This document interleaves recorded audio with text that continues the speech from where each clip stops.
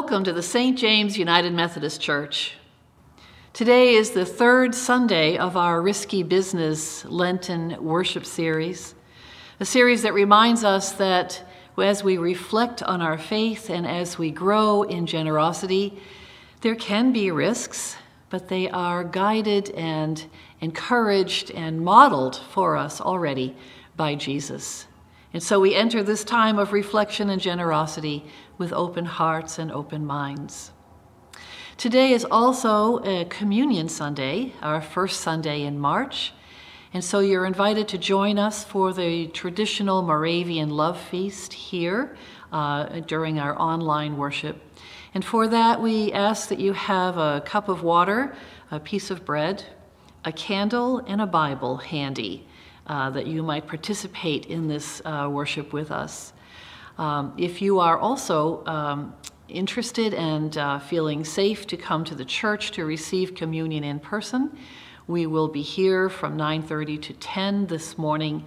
To come into the sanctuary, please wear a mask and maintain physical distance, to receive the bread and juice, and to spend time in prayer before returning home. 9:30 to 10 for in-person communion. As we prepare for worship this day, let us take a brief look at our announcement page, printed in your bulletin. Our online worship is continuing for the next few weeks. You may have noticed you received a survey this week in your email. Please answer the questions in the survey. There are 6 questions total as we try to gauge our shared safety and readiness to come back for in-person worship, perhaps by Palm Sunday, perhaps by Easter Sunday.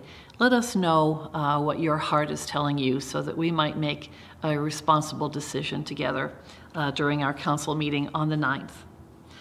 Our Wednesday morning Zoom meetings continue, our Lenten book study continues, and if you are saving aluminum can tabs or glasses or any of the various collections that we maintain here at church, please be sure to bring those items into church so that we might pass them along.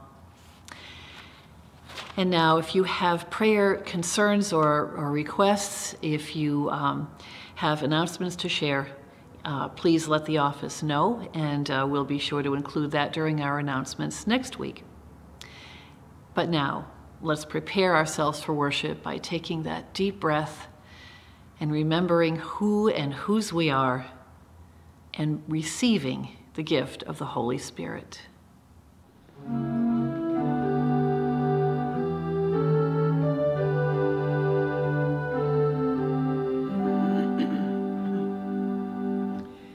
Precious Lord, take my hand, lead me on, let me stand.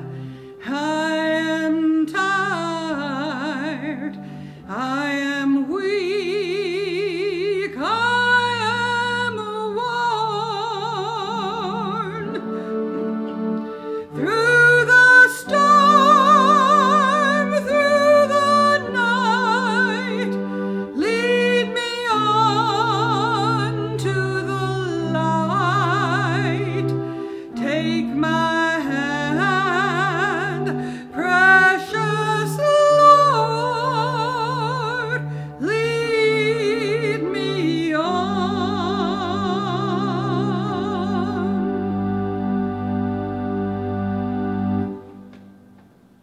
Risky Business. That's the title of our Lenten worship series. It could also be the subtitle of Jesus' teachings during Holy Week. Pharisees tried to trip him up with a question about taxes. The scribes asked him for a Cliff's Notes version to the 613 laws outlined in the Old Testament.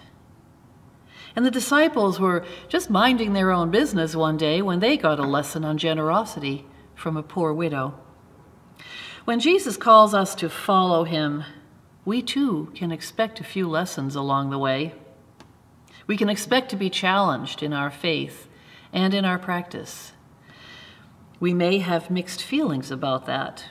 especially if we come to church for peace and quiet and companionship rather than lessons and challenges. But in every case, Jesus' teachings make us better people and better able to love God and love one another and better able to be His church. Please join me in the prayer of confession.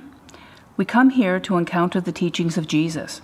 Many wanted to destroy him for these teachings, and sometimes we too find his words challenging. Forgive us, God. Let us be shaped into new people, made in the mold of justice, not the stamp of Caesar's coin. You entered our story through Jesus. Now help us to enter fully into the story of your kingdom on earth as it is in heaven. Amen.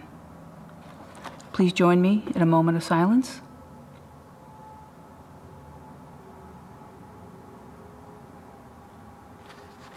Know this, there are people whose lives have been changed completely by this story of love and passion.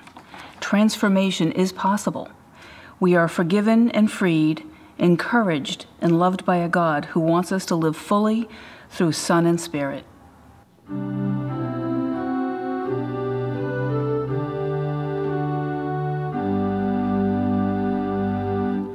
Lord, speak to me that I may speak in living echoes of thy tone. So thou hast sought, so let me seek thine erring children, lost and lone.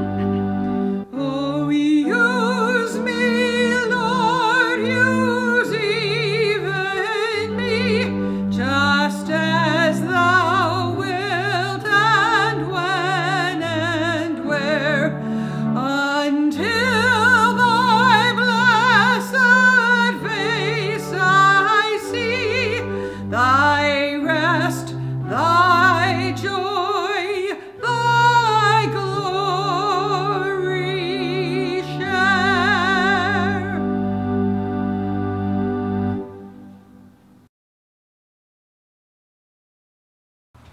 Good morning, kids.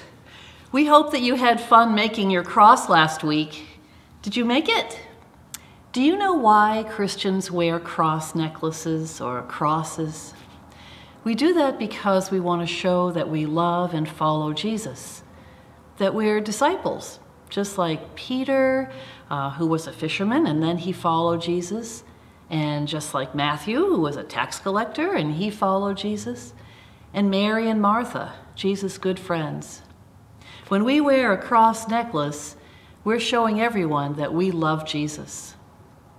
But our story this week is about some people who did not love Jesus and did not show love for him.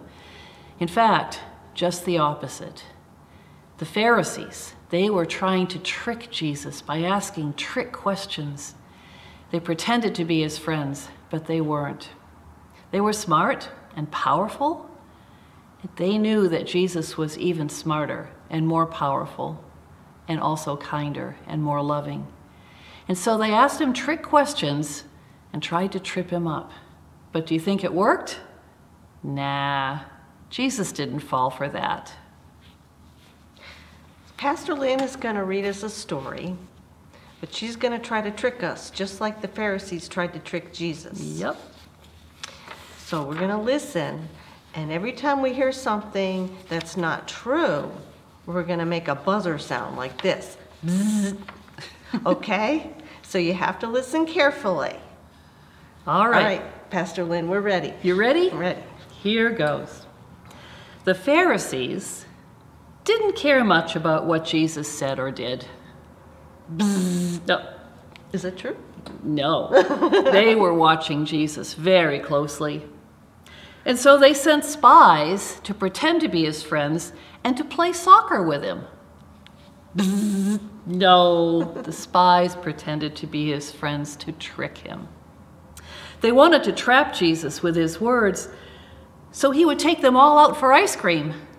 Bzzz. No, so they could get him in trouble and hand him over to the authority of the governor. They asked him, "Teacher, we know that you are correct in what you say and teach. You teach God's way as it really is. So, does the law allow people to ride camels to school?"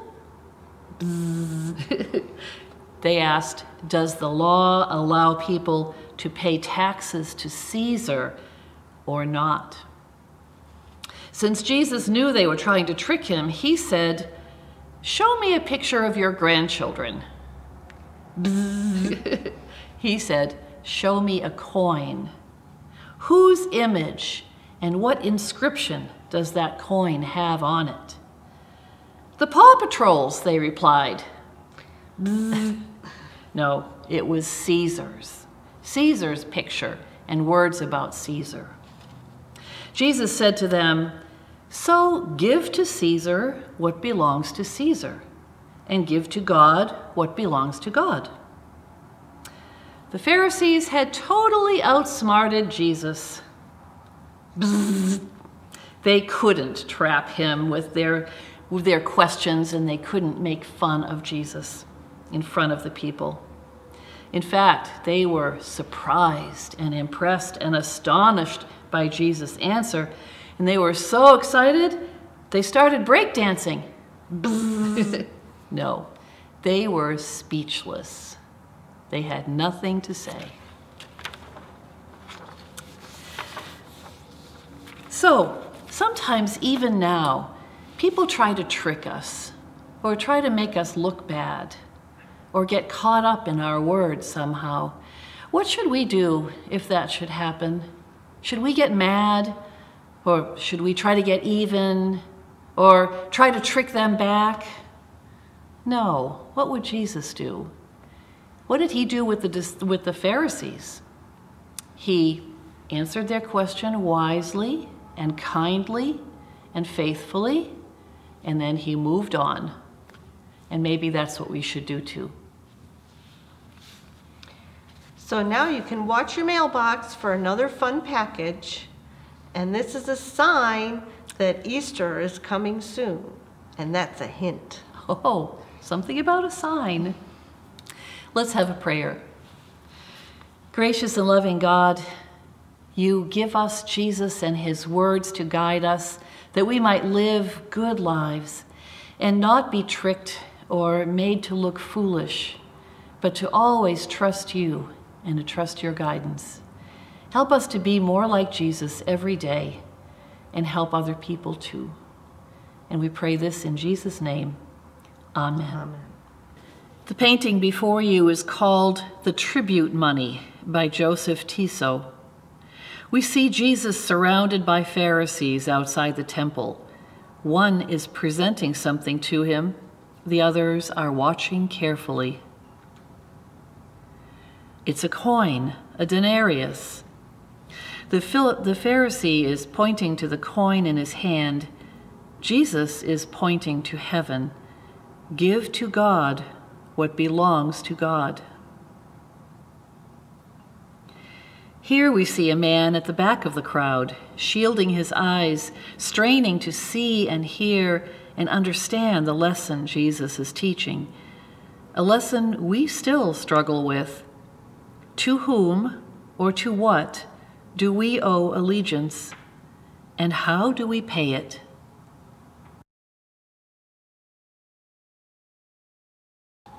Jesus kept showing up at the temple that week, even after the skirmish in the temple market.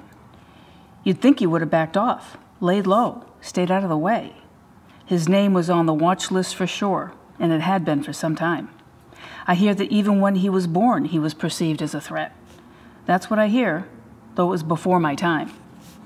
My allegiance is to Herod, and I've been placed here to help oversee the Jews this week. This Passover party here in the city makes me so nervous. The place is packed. We were instructed to see if we could get this Jesus to say something that would prove he means to harm the state, that he will encourage people to disobey the Roman laws, or that he will create a rebellion that will get ugly. So, we were instructed to catch this guy saying something we can charge him with. They teamed us up with some Pharisees. Jewish priests that oversee the rules for their own people. These particular priests are no more than spies, I would say. They want him to shut down as much as Herod does.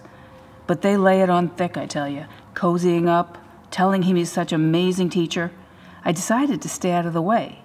It actually makes my stomach turn, all this deceitful stuff.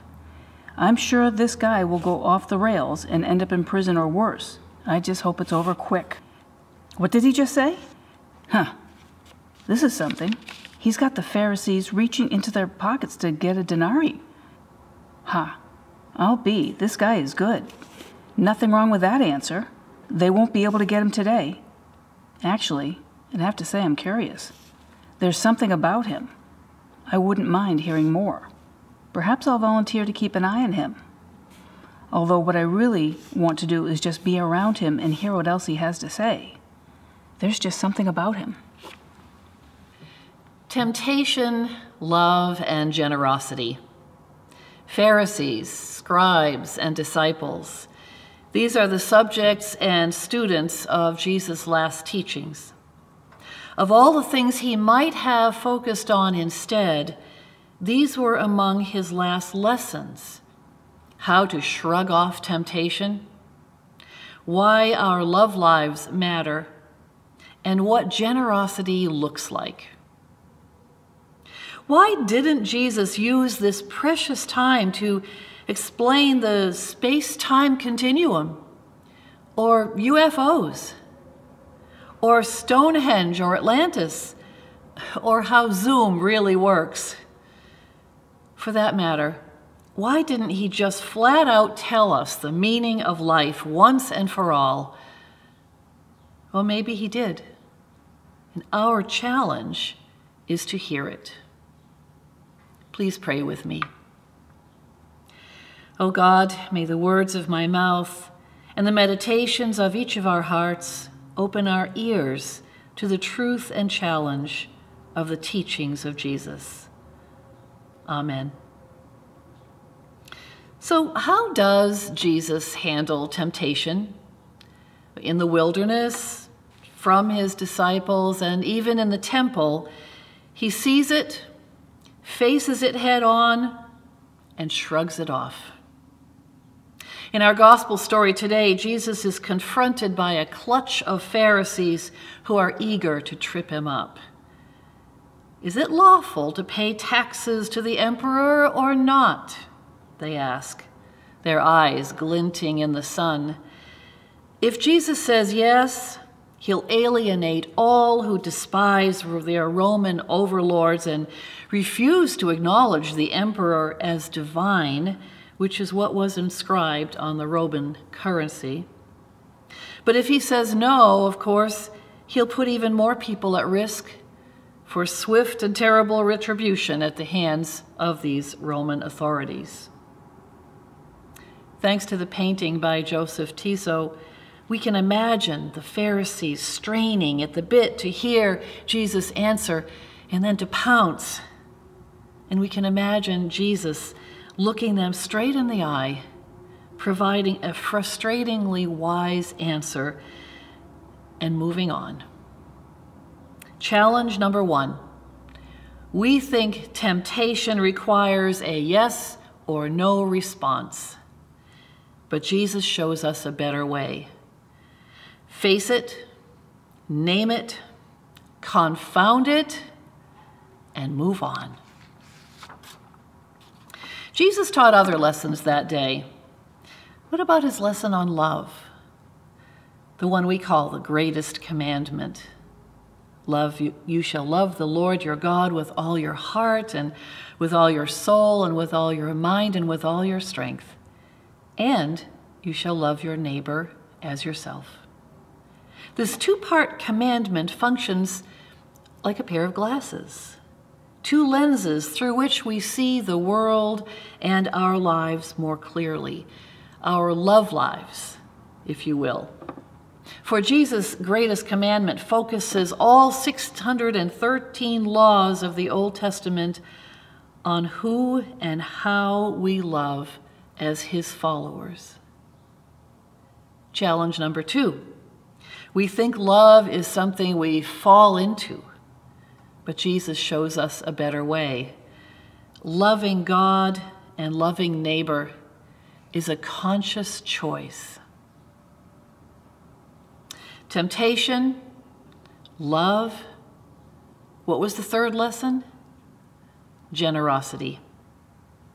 The story of the widow who gave all she had, 2 mites, 2 small copper coins, to participate in God's work through the temple.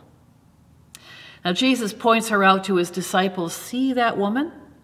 She put in more than all the rest, for she has given all that she had, and they gave the leftovers of their wealth. I'm paraphrasing, but we get the point. The widow's generosity meant nothing to the temple's huge budget. But for her, it was a vital part of her covenant with God. When we join the church, we make a covenant of generosity with God too. We promise to support the ministry of the church through our prayers, our presence, our gifts, our service, and our witness. Challenge number 3. We think generosity is an option, but Jesus shows us a better way. Our giving is always to God. It's only when we understand that we truly become generous people. Temptation, love, and generosity. If not the entire answer to the meaning of life, they do challenge us to live differently. And changing how we live is risky business. So it's not a coincidence that Risky Business is the name of our worship series this year. For Lent and for stewardship, because each of these challenges us to change in order to grow. And we are growing. In your letter from the generosity team this week, were you surprised to read that each month our food pantry provides over 3,000 pounds of food to feed our neighbors? The pantry is growing to meet the growing needs of our neighbors. And the clothes closet is growing too and opening Saturdays to serve more people. Technology has helped us to grow in weekly worship and in fellowship. And despite COVID restrictions, our sewing, knitting, and collections ministries continue to grow as well. Our discretionary fund has been particularly helpful and effective in helping people make ends meet when perhaps they've been out of work or need extra help for any number of reasons. And that's all good news. And there's more. Remember the ministry action plan that came out of our discernment with Rick McKinley in 2018? There were 2 parts: to expand and relocate the food pantry, and to expand and grow ministry with children, youth, and families. The first part has been completed and celebrated. Now the second part has been envisioned. A brand new community arts ministry is planned for the fall. The goal is simple: to create opportunities for children, youth, and families within and beyond the church to experience God's presence through creativity and community. An action team is already laying the groundwork, but your prayers, ideas, and helping hands are vital if this vision is to become a reality. If this vision helps us shrug off the temptation to give up because it's too big, and if this vision is built on love of God and love for our young people, and if this vision is blessed with generosity, it will become a reality. Remember Jesus' lessons on temptation, love, and generosity. Seems to me that each part plays a part in our ongoing discovery of the meaning of life right here at St. James. Jesus saw through the Pharisees' hypocritical questions and answered faithfully. Give to Caesar what belongs to Caesar, and give to God what belongs to God. As we pray about our giving this year, what is it that we're being called to give to God?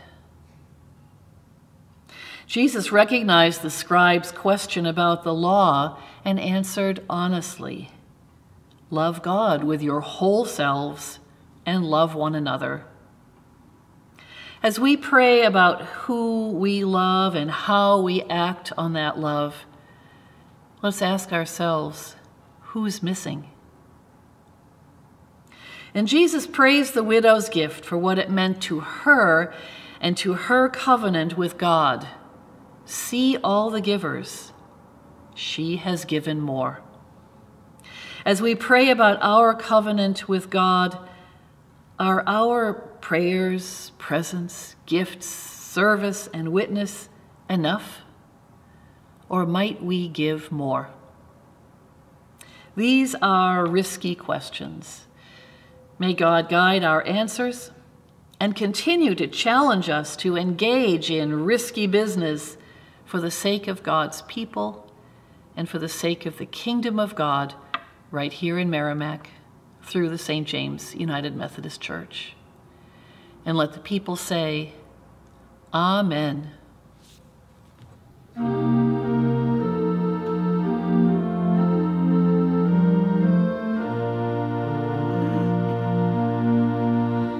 Fill my cup, Lord. I lift it up, Lord. Come and quench the thirsting of my soul.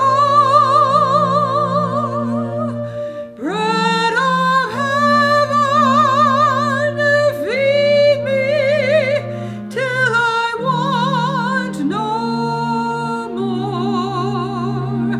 Fill my cup, fill it up, and make me whole.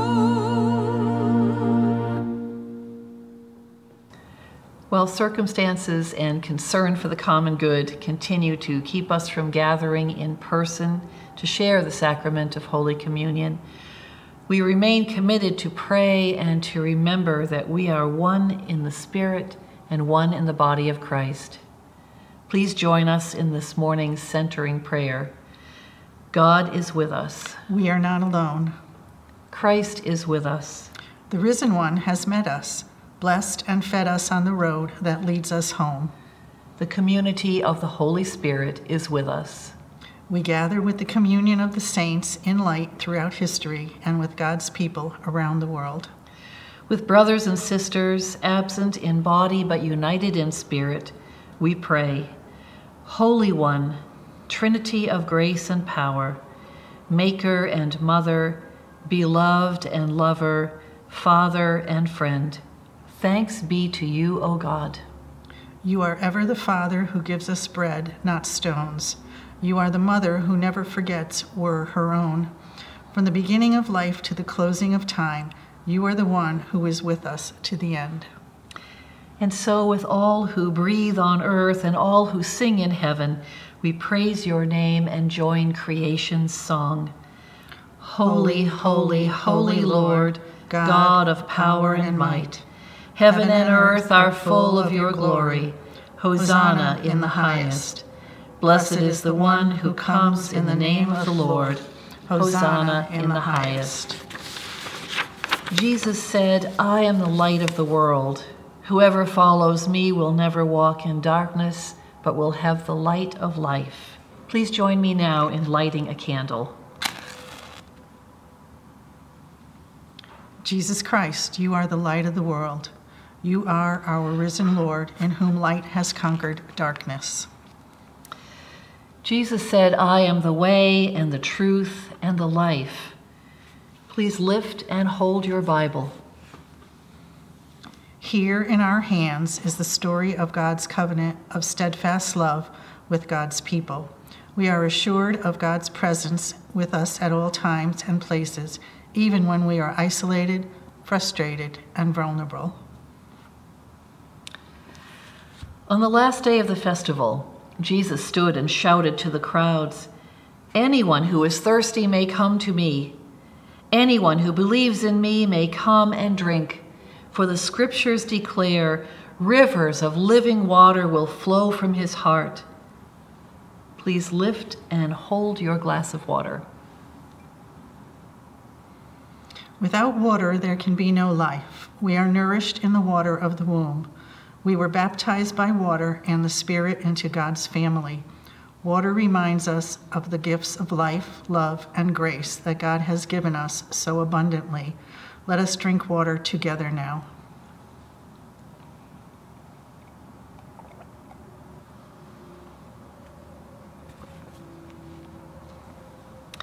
Jesus said to them, "I am the bread of life. Whoever comes to me will never be hungry, and whoever believes in me will never be thirsty." And so please lift and hold your piece of bread now. Christ broke bread and fed the multitudes. Christ broke bread and formed a new covenant with his closest friends and with all who break bread in remembrance of him. Bread reminds us that just like individual grains of wheat are gathered together to make one loaf, we who are scattered are one body in Christ. Let us break and eat bread together now.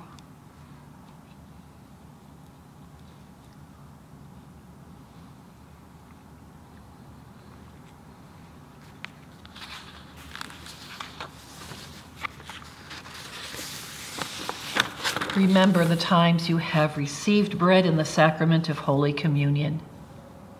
Remember those who gathered with you. Remember the presence of Christ in that moment, and be assured that Christ is with you in every moment of your life. Take a moment now to sit silently and allow Christ's love to surround and fill you.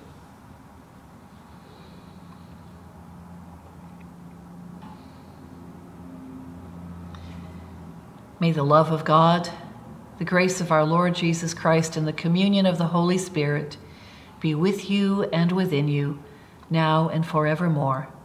And let us say together, Amen. Amen.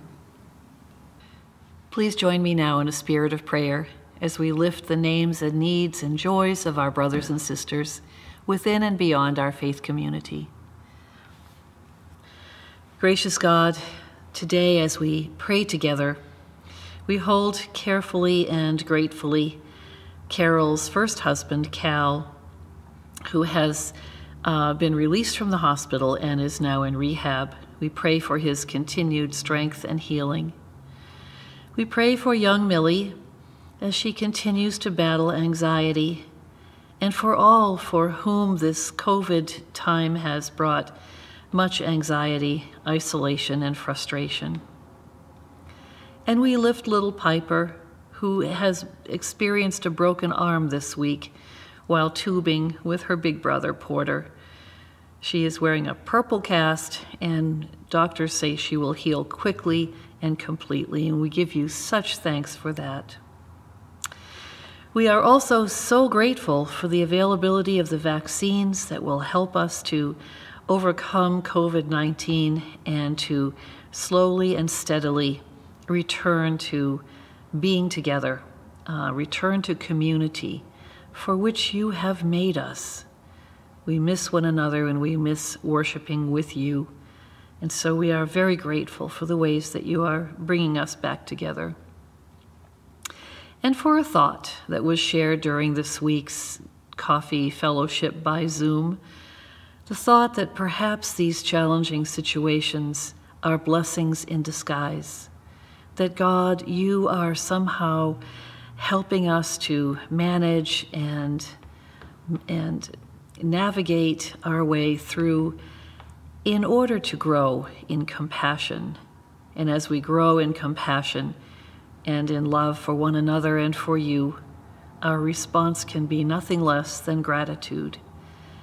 And so for those we pray for and for those situations we lift up and give you thanks for, We pray this day in Jesus' name, the one who taught us to pray, saying, Our Father, who art in heaven, hallowed be thy name. Thy kingdom come, thy will be done, on earth as it is in heaven. Give us this day our daily bread, and forgive us our trespasses, as we forgive those who trespass against us. Lead us not into temptation, but deliver us from evil. For thine is the kingdom, and the power, and the glory forever. Amen. Nancy Bird is another member of our generosity team. This week, she'll share with us her reflection on the challenges of Jesus' final teachings about temptation, love, and generosity. Do these old stories have anything to teach us today about giving to God what already is God's? Absolutely. So Jesus kept returning to the temple, even though it was dangerous. Pharisees and Herodians joining up forces to trip him up, asking him if it was right to pay the taxes to Caesar. But Jesus knew this was a trap. If he said yes, he would be disloyal to Israel. If he said no, he undermined the state, and that would come with severe consequences. But he said neither, and instead replying in a way that silenced his enemies and at the same time taught a spiritual truth.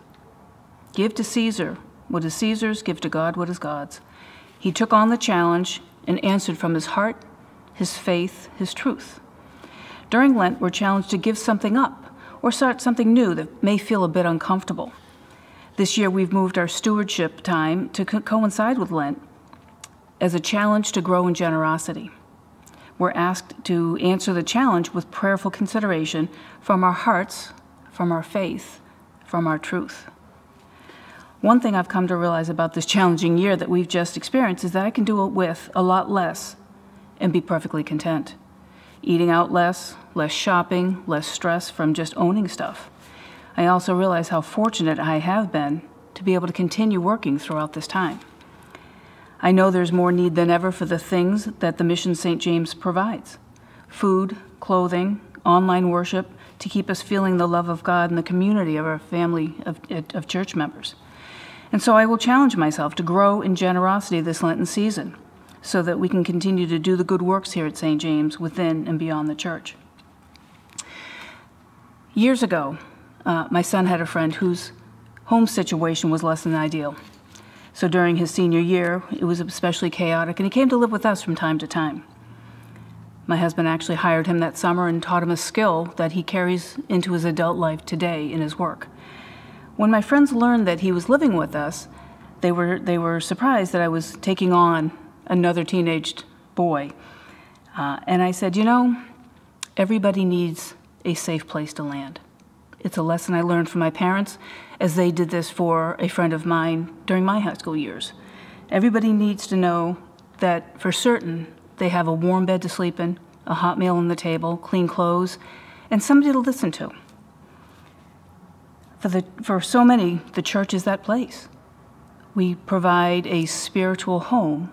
We provide food when needed, clothing, and a safe place for people to worship and be with other people who want to share the love of God. And so this is why I strive each year to grow in generosity so that I can help more people be a part of that. Please join me in the prayer of dedication of gifts and tithes.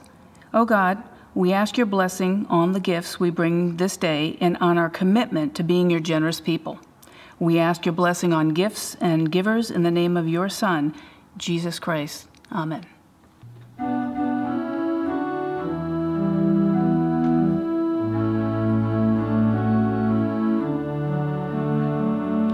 Shalom to you now. Shalom, my friends. May God's full mercies bless you, my friends.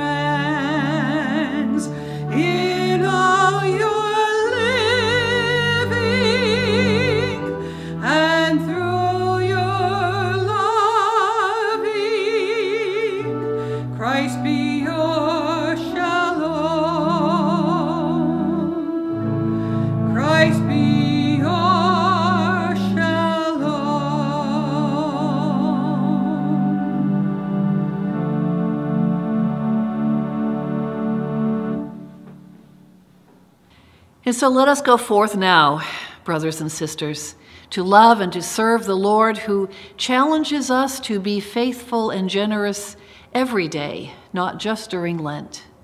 Let us go forth remembering, serving, and loving the Lord. And let the people say, Amen.